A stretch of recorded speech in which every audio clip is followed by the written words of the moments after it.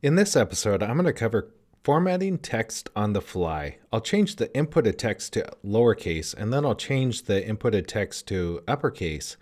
I'll do this by creating text formatters to do the job. So to get started, I'm going to go to Android Studio where I've created a simple project to get started.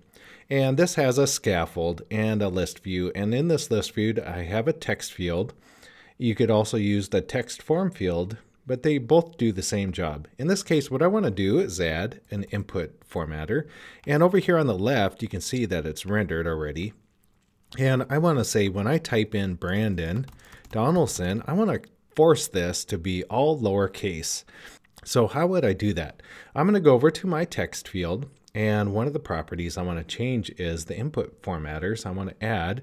So that'll be a constructor argument here. So what I want to do, type in input formatters, it auto assists and says, okay, you can auto complete me. What I want to do is, this is an array, so I'm going to type in the array or in a list, and I'll do it in line here.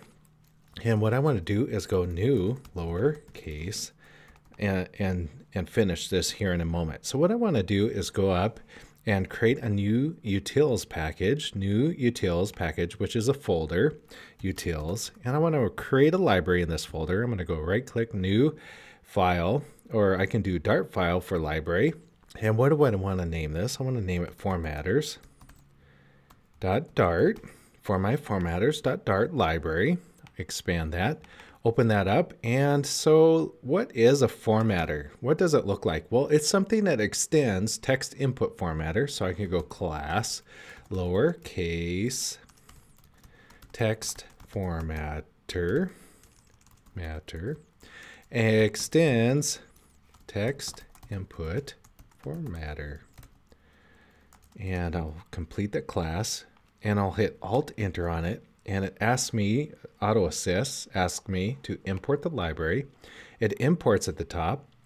Well, it has a requirement, so Alt Enter on it and say create one missing override. So this class interface says, okay, I need to return form edit update with a text edit value. So what does that mean? I'm going to auto format here with Command Option L. On my IDE and system, that's what it is. And what I need to do is return a text edit value. Well, it gives me the old value and new value. Well, I want to modify the new value when it comes in to say, if there's uppercase in it, make it all lowercase. Well, I can't mutate this instance. So what I need to do is I'm going to go new value, copy with, so I can copy the other items in it or other members in it. Let's just look at member text editing value. What do I mean by that? Copy with? Well, it has a selection, text, and composing arguments. So it keeps this, I want to keep the selection piece of this and only change or mutate the text value. So if I go back to formatters, and I'm going to go copy with, copies everything, except I want to go text. I want to change you to new value dot text. I'm going to get that value to lowercase. So that means everything that comes in that's uppercase is going to be mutated to lowercase. So let's use that. I'm going to use that. Copy the type, go back to the main. And in this case, I'm going to replace this placeholder here, paste, completed. And then what I need to do is Alt Enter on it. And this auto assist will tell me I can import the library. It is now imported at the top. And now I can hit hot reload, the lightning button up here. And let's just reload it. Okay, I'm going to hit a backspace, and you'll see the B and the D go to lowercase because that now runs through the formatter. So let's just break on that real quick and see what it does. I'm going to add a breakpoint, go back to main. And I'm going to hit Shift D, Shift, let's go in for my last name. Okay, let's just look at that, inspect the variables. Here, let's just go down to the bottom here. Variables, inspection, new value. You can see there's some other properties in this object. And text, you can see the uppercase in, and then when the lowercase, it mutates it to lowercase. So let's just resume over here on the left. Resume. Okay, it resumes. So I'm now forcing or formatting the value that's typed in to lowercase. So that's pretty cool. What if I wanted to add a second formatter that does something different?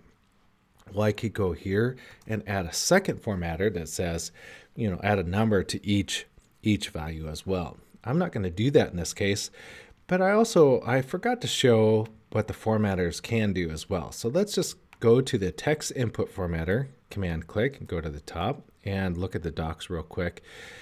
A text input formatter can be optionally injected into the editable text to provide you as a type validation to formatting of the text and the text which is being edited.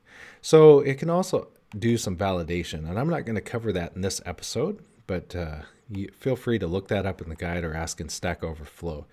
And by the way, I'm going to put the source code that I create here in this video in the description below. Okay, so let's create one more formatter, and let's call it the uppercase formatter. So I'm going to go back to my formatters library, and I'm going to create a second one, and I'm just going to copy the first as a template. Oop, I'm inside that, so I need to copy the class entirely and paste it in, and I'm going to say uppercase text formatter. So I'm going to change this to uppercase, so it mutates it to uppercase or changes it to uppercase. Oop, AutoAssist didn't quite get it right. So I've now created an uppercase. I'm going to copy this, go back to the main, and replace my formatter to uppercase. So I'm going to save it, which hot reloads it. You can saw it blink up there. So I'm going to backspace now. It's a saved state, so it kept where I'm at, but I'm going to go ahead and backspace it. Okay, now that worked. It went through the formatter and returned it as uppercase. So if I type in another lowercase, you can see it's lowercase on the keyboard, and it formats it to uppercase. So that's pretty cool. That's nifty. You can use that in your application development to force formatting on what's being typed into the input value. Okay, so that concludes this video showing how to use text formatters in this episode. Thanks for watching today. Follow me for more tips and tricks on Flutter, and I'll catch you later.